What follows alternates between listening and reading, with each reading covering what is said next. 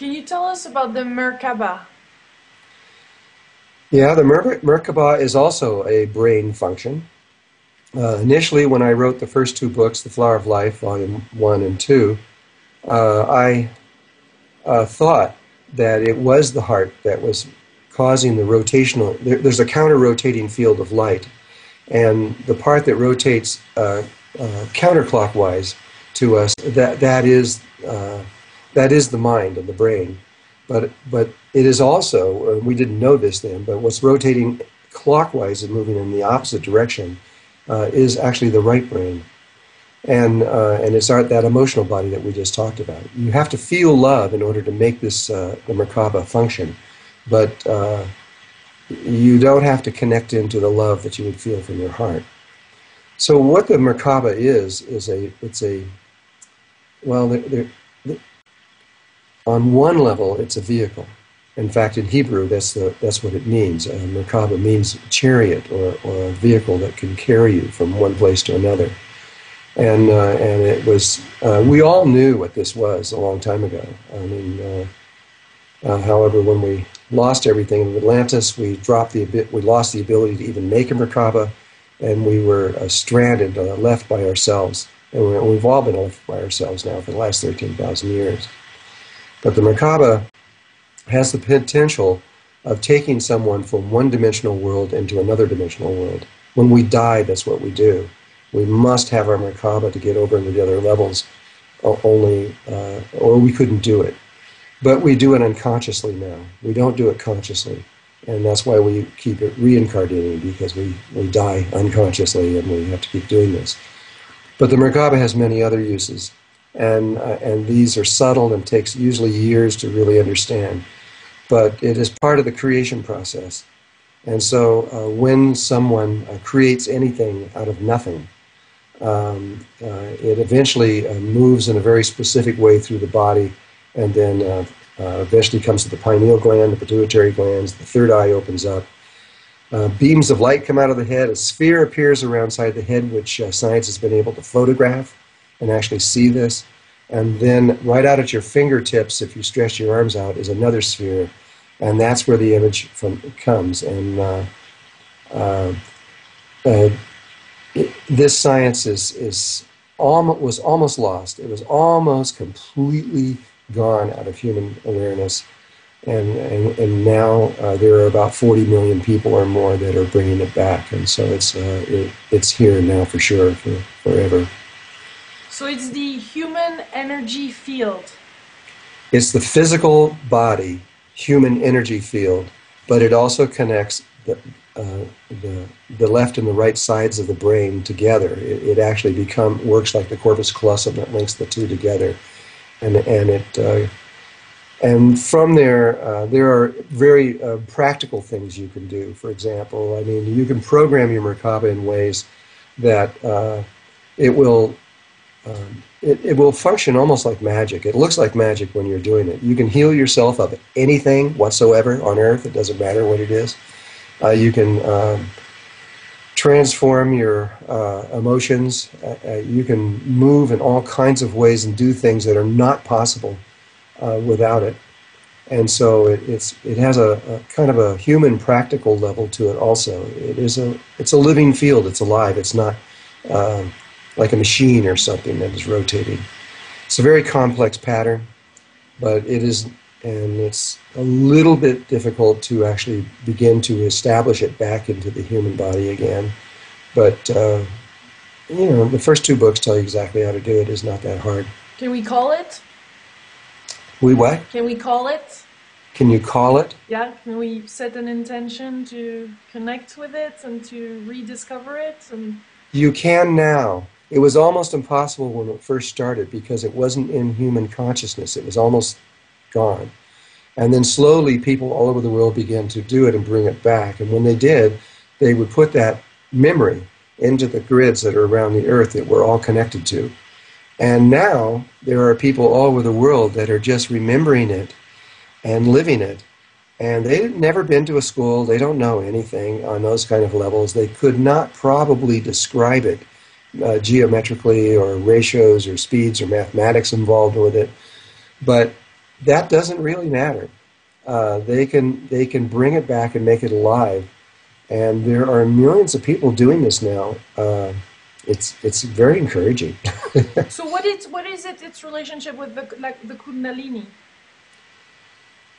Well, there is a relationship. The Kundalini is an energy that comes from the base of the spine. There is one energy there, and there are 5 channels that run up the spine. If the Kundalini, if this one energy comes up one of those channels, we call that a sexual orgasm. If it comes up another channel, we call that a Kundalini experience, and it has a different purpose. If it's a sexual experience, it is for making babies, and it also is for other things that we don't know right now. We've long forgotten this stuff, but it has to do with the creation process. Sexual energy can create anything, actually, not just a baby, but anything.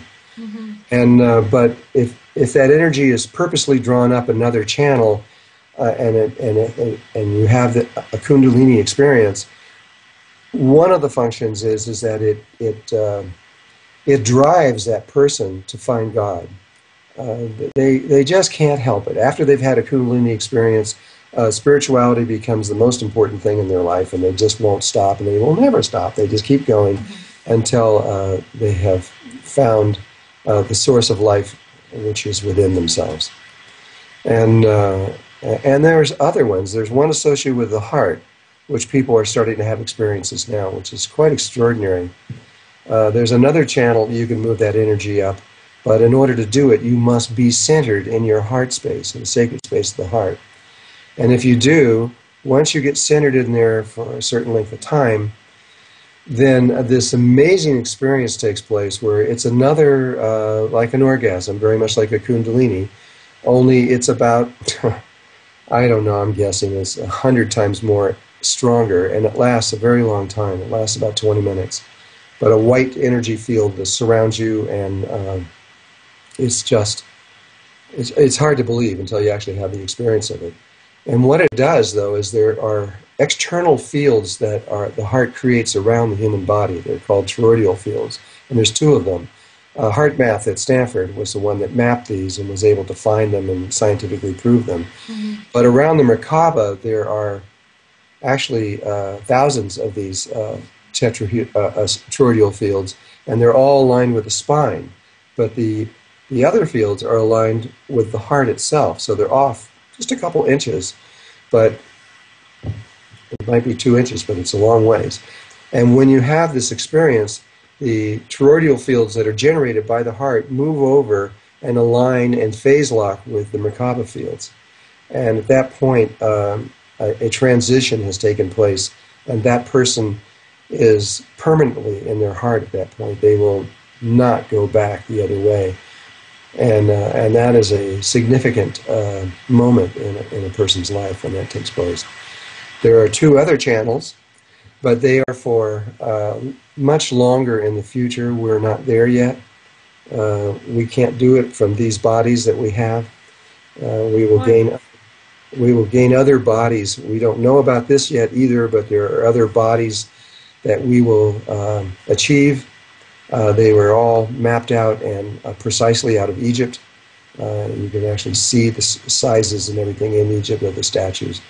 But so someday in the future, human beings will experience these 2 other kinds of orgasms that come up that spine that have other purposes. But right now, there's only 3 available to us. Are you saying that physically we're going to become bigger like avatars? Avatar is pretty interesting that James Cameron was able to become aware of that. Yeah. Our bodies are about to do exactly that. The height is that what we know is that on other planets everywhere, all over, as well as this planet here, that when you reach this next level of consciousness, your body grows to females grow to about 10 to 12 feet high, and males are about 14 to 16 feet high. And we get this huge head and very massive brain compared to what we are now. And it is one of the 5 levels of consciousness that are possible with humans. And that's exactly what we are in the process of doing. We won't see that here because we won't be on this level. This is that we're talking on the third dimensional level of the earth.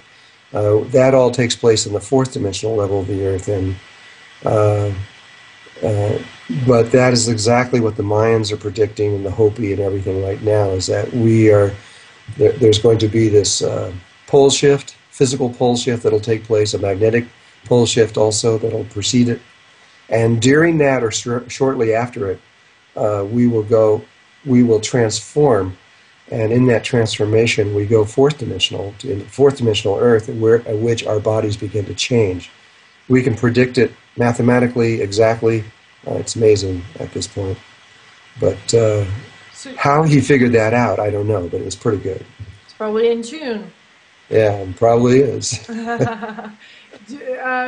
So your mathematical background has tremendously helped you in this research, because I read that originally you wanted to go for mathematics and science, and then you're like, something is wrong here, I'm changing path, and kind of Yeah, I right did. I before got down. diploma. I was in the last quarter of physics and math.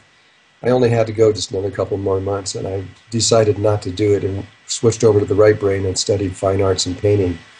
And but the mathematics and the understanding was essential for what I had to do in my life, and so it was perfect. Yeah, but you have hopes for science to actually one day meet quantum physics, and spiritual teachings. I mean, I don't think quantum physics will do it because quantum physics has a lot of problems, and so does relativity, so does superstring theory. But yes, someday I believe that spirituality in its purest and cleanest form and science in its purest and cleanest form are the same thing. There's no difference. They will be describing the same reality and will understand it in exactly. They'll be the same thing. Russia has just come out with a new theory of everything, which is the most extraordinary thing I've ever seen in my life. And they can predict every single thing. They can predict where every single photon will be any time in the future or the past. And that is a huge accomplishment just purely by mathematics. And so what we think is we think that we have free will and that everything is just happening exactly according to whatever we're doing, and we're doing it.